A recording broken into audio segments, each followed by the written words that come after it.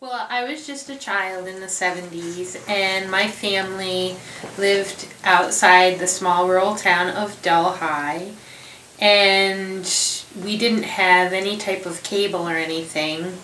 We did have a nice color television.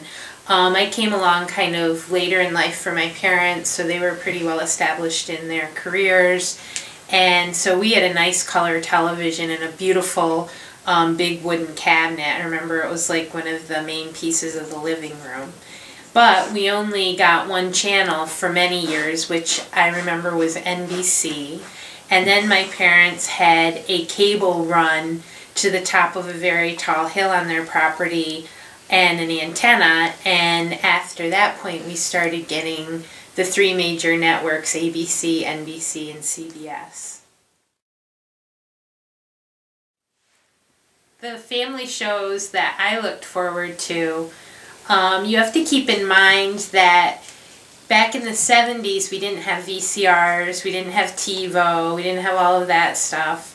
And so when things were rolled out, it really was something you looked forward to. And it always added to the anticipation at our house because we always subscribed to TV Guide, which was a weekly publication, and it would often feature, a main television attraction on the cover along with all the local listings. And it just occurred to me recently, it's springtime, and I am really wanting to see The Wizard of Oz, and it occurred to me because I was thinking about doing this video and thinking about what television was in the 70s. It occurred to me, I think it's kind of like an internal seasonal clock with me, because they always put The Wizard of Oz on in the springtime, sort of close to Easter, and because we didn't have VCRs and such, and they weren't really releasing it in the theaters, you really looked forward to it coming on television. So I always loved it when special movies like that. I remember The Little Drummer Boy at Christmas time and Rudolph, the kids specials. When you only saw them once a year, you really looked forward to it.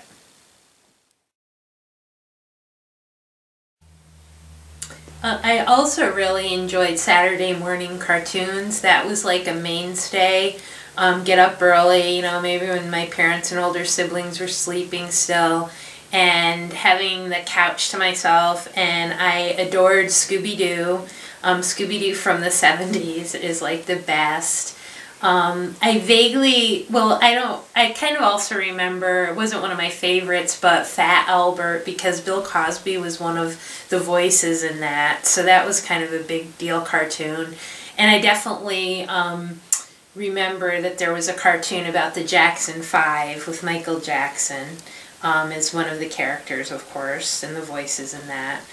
And then I also really remember watching TV after school. I would usually get home, I'd take the school bus home, and I'd be one of the first ones home, and I always watched reruns after school for like an hour and a half till my mom got home from work.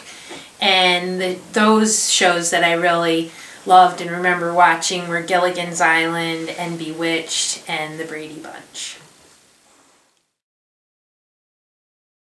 I also really remember my family loving variety shows. They were definitely something that got a lot of attention and hype in the 70s. The Muppet Show was one that I loved, and in fact my whole family really loved it because they always had major stars on every week, from Gene Kelly to Elton John. There was something my mom liked and something my sisters liked and looked forward to with that show, and the humor. And I also remember Sonny and Cher was hugely popular with my family, and my teenage sisters loved the Sonny and Cher music, and we loved all the glamour of the variety shows too. Bob Mackey's costume designs.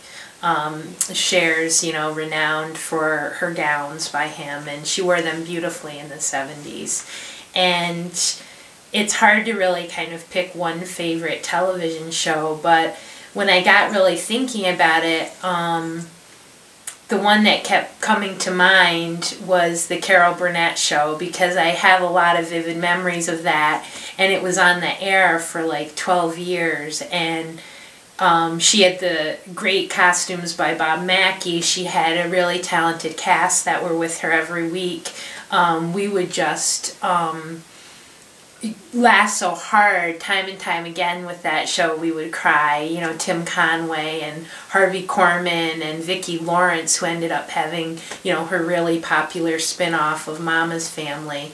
And Carol Burnett, I mean, in my mind, she's right up there with Lucille Ball. She was, you know, is just like a great comedian, and her shows were really something we look forward to. And she also had really big stars on her shows too. I remember seeing Ike and Tina Turner. I remember when Cher was on her show.